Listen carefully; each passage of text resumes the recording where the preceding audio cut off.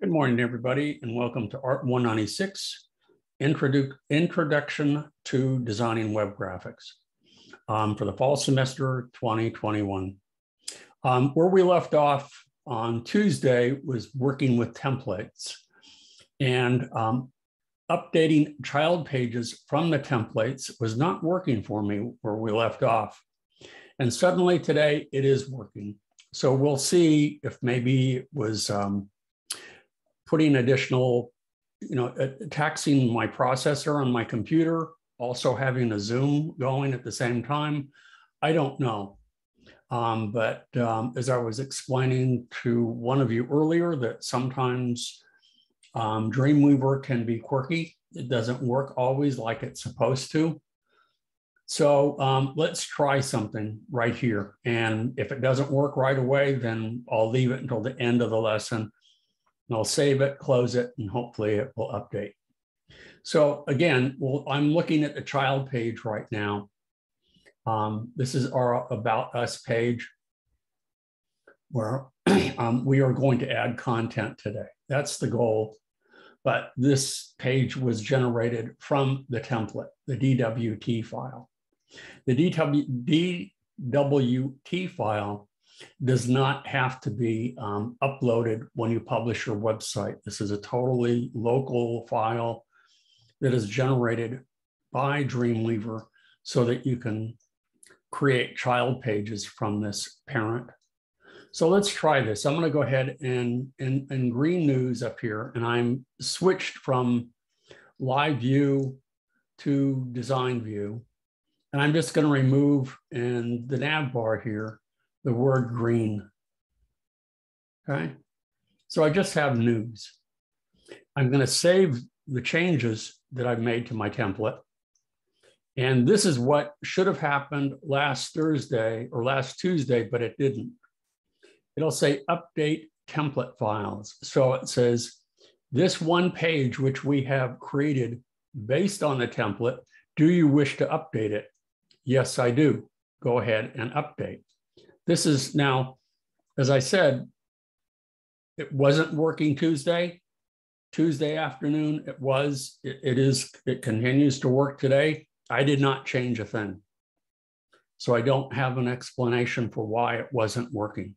I click update, and then I can go ahead, and when it's done, I can go ahead and I can close that. Now, as we create additional pages, even though those pages are closed, you should see that dialog box asking if you want to update those pages as well. Now, when we go back to the About page, you can see that green news is gone. It's just news. So I'll go back again and I'll change it to green news later because it's no longer centered. And we could go back and change that.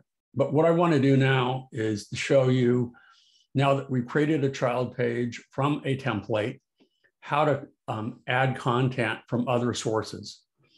We're going to add sources from rich text format, an RTF file. We're also going to add content from another HTML page. So we have a choice of how we do that. There's a variety of ways to do it. And sometimes it gets a little tricky. I prefer to make sure that when I'm in the mode here that that I'm in split mode so I can see what's going on. And oftentimes I will copy and paste from other sources just directly into the code and make sure it's going into the right location. Because sometimes I have an issue with that. It just doesn't work for me other ways. So let's start though with the article. And for headlines, you typically just highlight the text. And when you do, you'll notice that their little box around it is in orange. So that enables you to edit it from the live view. And what we want to do is put about, see it slows down a little bit. Meridian.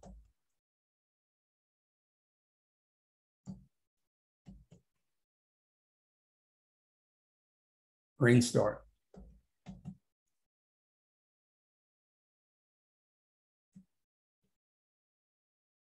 Oh, there we go. My keyboard here is just really sluggish. And then for the subhead, you do the same. When you click on it, you'll notice that that's the H2 tag. And I can go ahead, and all of this in this article can be edited. So I'll just highlight this. Now I can do it from there, or you can see as I highlight it, in the code view, it's also being highlighted. So I can go ahead in the code view, I can delete if I want, and I can go directly into the code view here. I don't want that non-break of non-space. And then I'll put green start. So I'm doing it from code view, but you'll notice that it's automatically updating in the live view. So I have, what did I say? I want green start. Whoops, I can't spell here.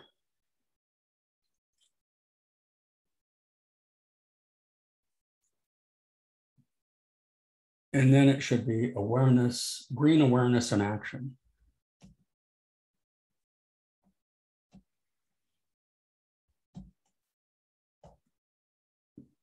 So generally for speaking for heads and subheads,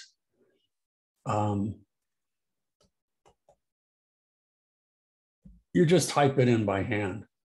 That's the easiest way. But what they have provided for us, and let me bring up, this was created in just a text document. And in rich text, it does already have the paragraph breaks. So we have, you can see on my screen that we have some text that we want to put in here where it says insert content here. And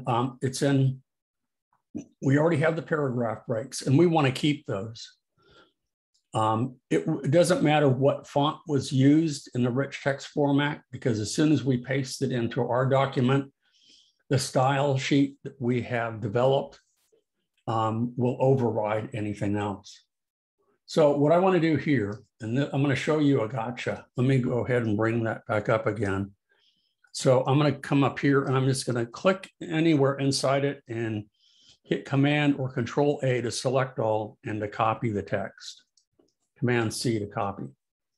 Now I can come back over here and I'm going to click inside the paragraph tag.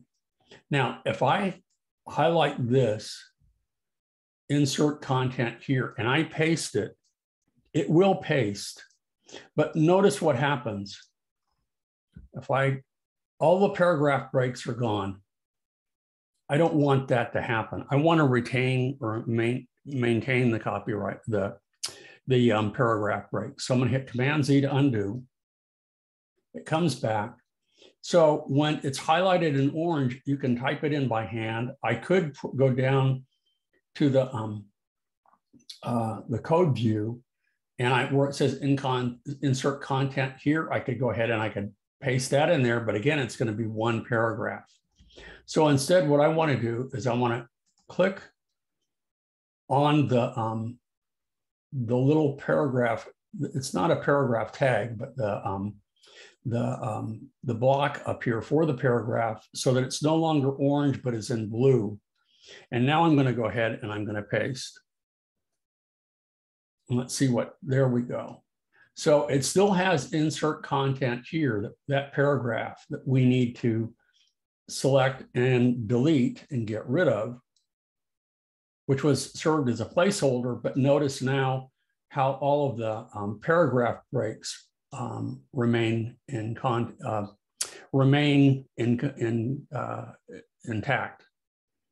So the next step now is we're going to insert some quotes and the site tags along with them. And we're going to insert some images as well as some additional information here. And I'm just going to do it. I'm going to try it a couple of different ways. But for example, with the quotes, I think it's easier just to copy and paste inside code view. It works. I've never had an error with that. So let's go to what they provided for us where it says sidebar 2. And when we paste it in there, this has already been, because this has already been properly tagged properly, what can I say? The proper syntax has been added for block quotes. So what I've done in code view is I've just copied all 3 quotes, including the site tags.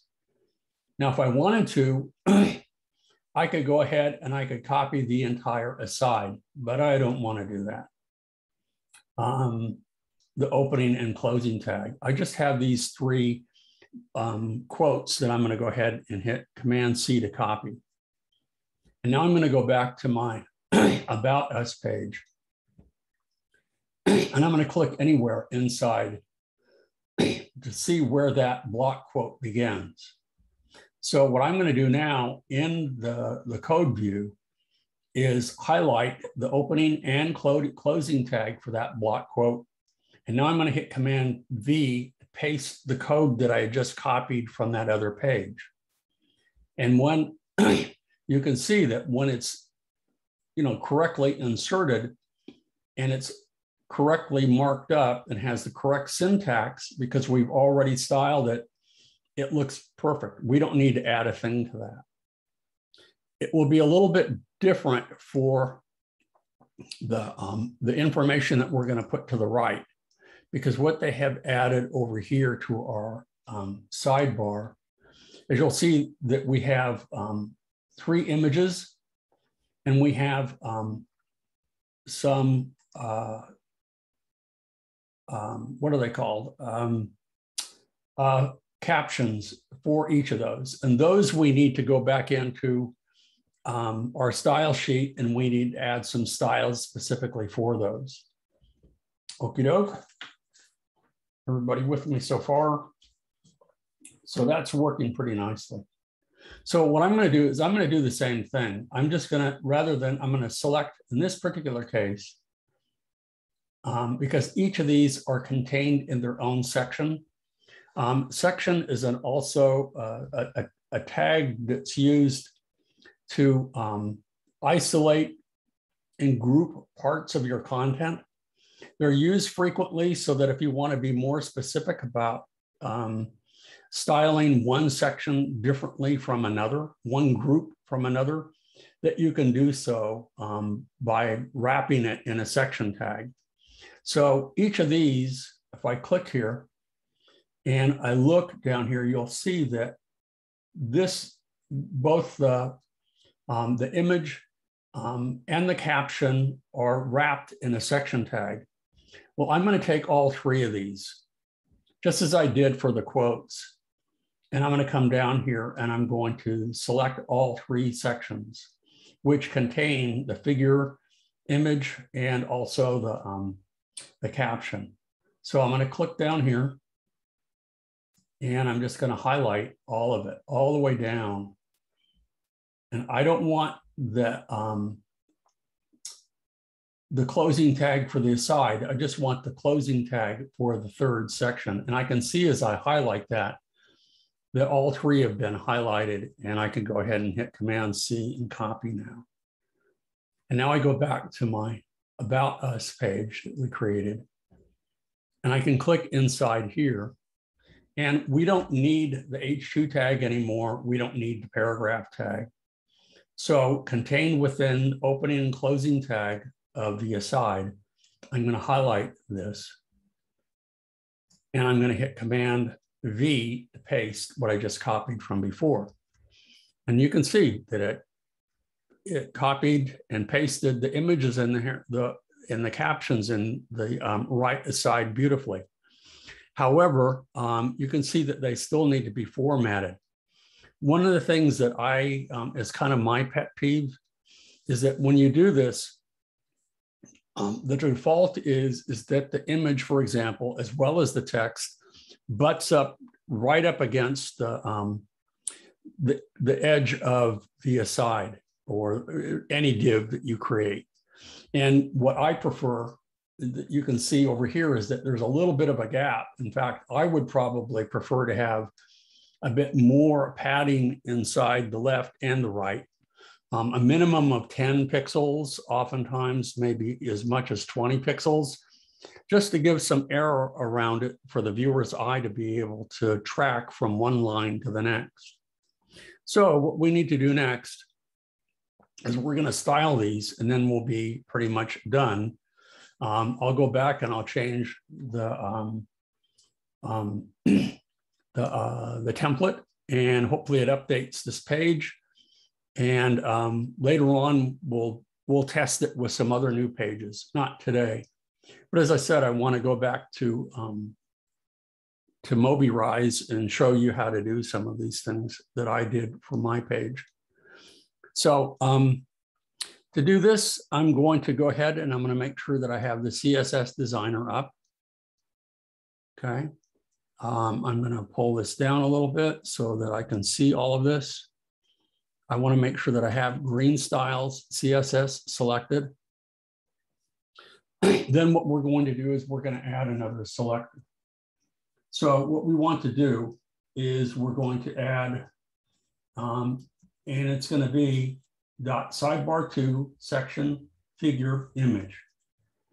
So I'm going to, with this image selected, let's go ahead and select it.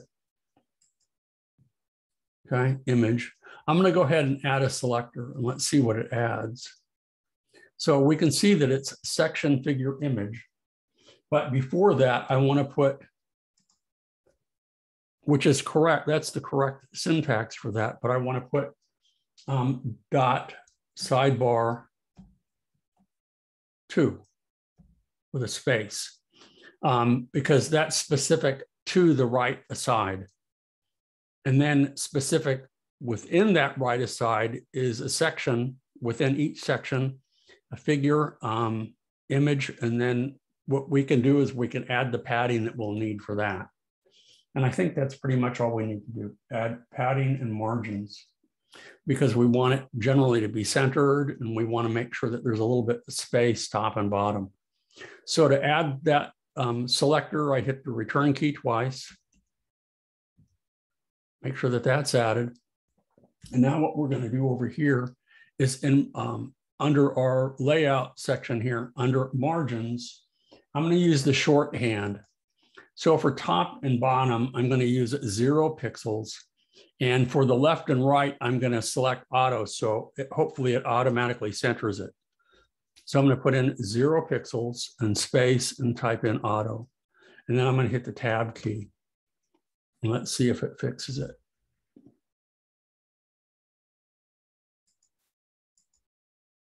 And nothing. So, oh, I need to also say, there is one more thing. I need to go under display. I need to display block. So that should help me fix that. So let's go ahead and select block. And that should fix it. There we go. So by adding that last one under display block, now anytime you add an image inside sidebar 2, it will automatically center it, and it will automatically format it correctly. So now we've added that. That works really nicely. So now what we want to do is we want to do the same for the figure captions. So I'm going to click inside one of the figure captions, and I'm going to do the same thing. I'm going to go ahead and add another selector. And this is going to be similar. I want it to be dot sidebar 2 dot sidebar 2 space. And then I want it to be section figure figure caption. Okay, and so everything else is fortunately already done for us. So all I have to do is hit the return key twice. I've added it. There we go, figure caption, figure caption. And now what I want to do is, again, we're going to adjust the margins. So we're going to come back up here, and under margins, it's going to be a little bit different. We want each one to be a little bit the top have a little bit of space. So we're going to put 5 pixels. We want the right to be 10 pixels so that it's what I was talking about. So there's a gap here. So the right one is going to be 10. And then we want the bottom to be 15 pixels. If you wanted to use the shorthand, we could do that as well. And let's see, one more. The left, we want the left to also be 10 pixels. The right and the left also need to be 10 pixels. So let's see if it fixes it. And there we go. So if I click off of that, you can see that there's a little bit of space between the caption and the image, and that it's inset both in the left and the right side. We use 10 pixels. I would probably like a little bit more, at least more on the left, maybe 15 pixels for myself. But now you can see that each of these have already been formatted. So we're ready to go. We've taken our template and we have created a child page from it. And we've started the process of different ways of adding content now.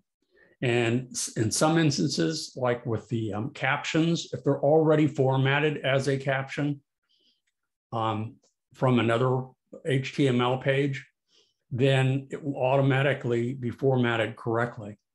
We've inserted some content from a text document, and it too, in the paragraph form, was formatted correctly. The only thing that we had to change in this particular instance is we had to add a style to center the images that we placed in here and the captions for those images. And then we're set to go. So all I need to do now is I need to save everything. So I'm going to go to File. And I'm just going to say Save All, because remember, we made some changes to the to our style sheet. So we want to make sure that that's updated as well. Now, what I want to do, now all of this is saved. I'm going to go ahead and I'm going to close the About Us page, okay, since it's all been saved. And I still have my Dreamweaver template up here. And I'm going to put back in here where it says News. I'm going to go ahead and I'm going to put green back in here. Okay, and I'm going to go ahead and I'm going to save this. Command S to save. And you'll notice that I'm crossing my fingers and I'm lucky today. Things are working. It says, do you want to update this page that was based on this template, aboutus.html? Yes, I do. Even though that page is closed, it recognizes that it was generated from the template, and then the changes that I've made to the template will now propagate across all the pages that have been, if we so choose, that have been based on that template. So what this enables you to do, we only have one page right now, but in the future, if you were working for a client and you had 5 pages, 10 pages, 100 pages, and you chose to make a change to the template, it would automatically update all of those pages. So that can be a real benefit to you. Can make short order of something that would normally take quite a bit of time to do. So I'll click Update. It's done. Let's go back and close it. And let's go back and let's open up that file that I have in here. And it should be, let's close the resource folder. Let's close the template folder. And here is the About Us HTML. I'll open that back up. And let's see if it changed up here. Okay, let's switch from Design View to Live View.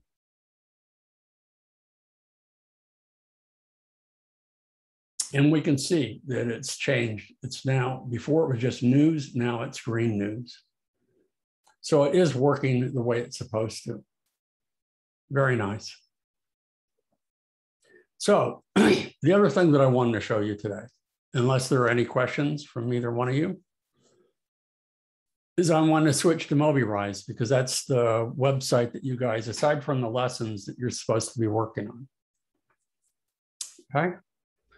If you want to mirror what you did with Wix, I'm good with that. If you want to change gears and go in a different direction, I encourage that as well.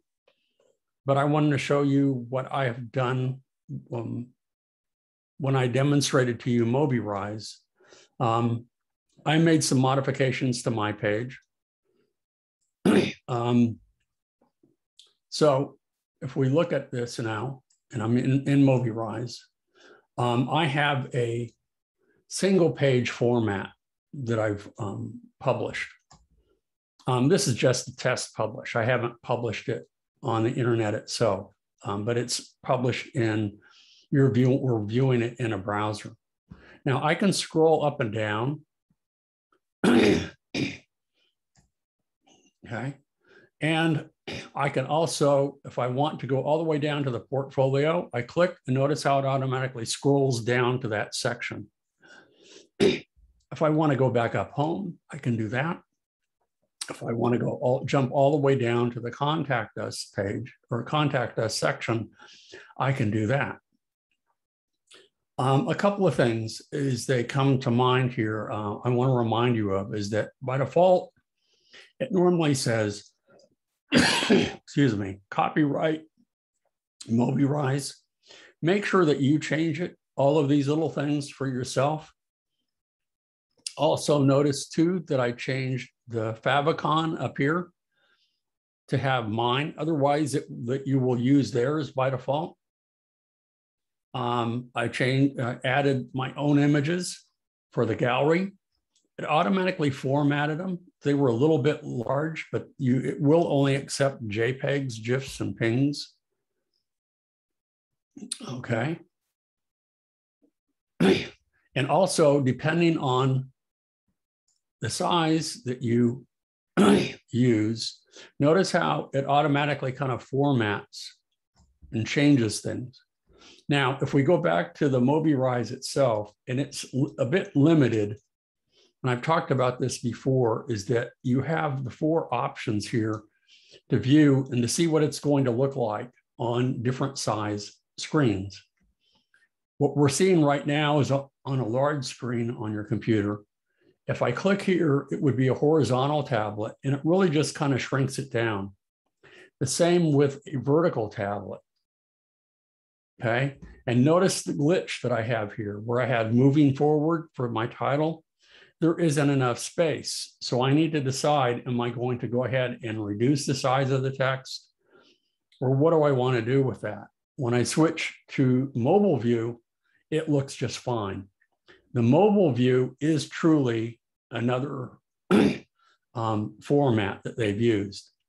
And if I click here, well, I can't do that here, but if I go back in the browser here and I shrink it down and I get the little hamburger, I can click here. And again, if we want to jump down to the portfolio, I can. If I want to go back up to the home page, I can. And then if you want to just close that little hamburger, that's for small screens. What's commonly used in place of having buttons or links here. It's a little bit easier to see and to read. And this is a bootstrap component that is standard these days. So let me go back to MobiRise, and I want to show you how I linked each of those. So as you add your links up here, that when I click on this, you'll notice that we have various options here. If I want to delete it, I can. If I want to add an item, I can. If I want to add a submenu, I can. If I want to insert an icon here, I can. If I want to change the color, I can. If I can change the font here if I want, but what I want to focus on is the link itself. So if you have, and this pertains to a single page format as I've used. So when I click here, we have different options here. And you have, do you want to link it to a separate page? Do you want to link that to another email address or a web address? Do you want to link it to an email? Do you want to link it to a phone or a file that maybe you have? And you can have a PDF file. I've done that on my personal website or any of these other file formats. And when you do that, it will pop it up. And you can also specify, do you want to open it in a new window when you do that? Well, I want to go back to the page. And because I only have one page, then how am I linking it to, I need to ask, how do I link it to those other sections? Well, this allows me over here to link it to different blocks on the home page because I only have one page. I link this to the top of the page. If I want to link it to the header, I can. If I want to link it to features, I could. This is the gallery. This is the form that I have down below. This is the footer, or do I want to link it to the bottom of the page? These are all the sections that we have in this one page website. And that's what we're doing. And we will do this in a later lesson. And we'll be in lesson 9, I believe, when we cover, or maybe 10, I can't remember, I'm sorry. Anyway, we will be creating anchor tags to be able to, where you may have seen on websites where it says go to top or go to a particular section. Well, that's what we're doing here. So if you do choose to use a single page website and you have multiple sections, this is where you would go to add those links. I think it's important to avoid, for the end user to avoid having to scroll so much, to have the same links that you would even if you had separate pages. And if you do have separate pages, you can still do that. I can come over here. Here's our where it has pages. I have my home page. If I click here, I can go ahead and I can create a new page. So if you would rather have 4 separate pages or 5 or as many as you want, you can add those pages here. Name them. It will automatically take the nav bar that we created and our home page, and it will apply it to all of those other pages to maintain consistency. You may have to go back in if you wish, and where you have a footer, make sure that that is on all of the other pages. So again, to maintain consistency. If not, then your website's going to look a little funky. Make sure that each page has those basic elements, just as the page has the basic elements in our Dreamweaver website that we're creating. You can go from 1 to 2 to 3 columns, or change that up, but you always need to have your menu along the top, your nav bar, if that's where you've placed it, and you need to have your footer along the bottom. The internal content can vary from page to page. Unless there's a reason for you to changing up colors, I would also maintain a consistent color scheme from page to page. I would also maintain consistent use of fonts from page to page. So that as well, so that when the end user or the viewer goes from one page or one section to another, that there's that consistency for them, that they know that they're on your website and they haven't gone someplace else. So that's pretty much what I wanted to show you today, unless you guys have more questions. We finished up this lesson. I encourage you to use your own images rather than to rely on stock images. I think you'll have more fun with it. The images on my website, I took with my phone, with my phone, and they come out quite nice. And most of you have smartphones, and the same will apply. They'll look really, really nice. I think it will be give it a personal touch that has, even if there's some flaws or glitches in your images, I think it will be a more dynamic in the sense that it will give the viewer a sense of who you are, as opposed to just some sort of generic website that they're going to. Okay, so we're done a bit early today. And fortunately, everything is working today back from Dreamweaver here. And to repeat, I don't have an answer for you why that was not working on Tuesday. It worked after I logged off, and it continues to work this morning. And that's how it should work when you generate child pages from a template. So I'm going to go ahead and, unless you have questions, that's going to be it for today. Okay.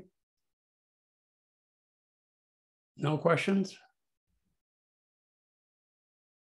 No? Okay. Then I'm going to stop recording and say goodbye. And you guys are free to leave. Okay. So on Tuesday, we'll start working on lesson 9, which means that we'll be creating new pages from our template. And I'll be showing you different ways of adding content, just as we did today for our About page. Some of the pages get fairly complex, some, especially when we start to use tables. Others are, are like this page. They're not that difficult. Okay, they're not that difficult until they don't work. And then you have to go back and troubleshoot and figure out what the heck happened. Okay, so I'm going to pause recording, say goodbye, and you guys are free to leave.